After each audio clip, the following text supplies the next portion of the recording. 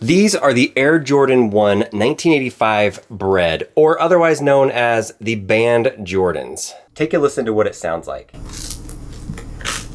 That is crusty shoe. If this shoe looks old, it's because it is from 1985. It's only been worn a few times, and even in this condition where it's old and making crackly noises, this shoe goes for around $3,000. Michael Jordan was not allowed by the NBA to wear this colorway of shoe in an NBA game. He still did, and he was fined $5,000 per game just for wearing this. If you have a pair of the 1985 original Band Jordans, I would recommend you do not use them. First of all, the shoe quality is a lot different right now than it used to be, and this shoe will just crumble as you wear it. But good news, you can pay around $1,000 and buy the current version of the shoe that looks about the same, but it's made with today's standards and works just fantastic.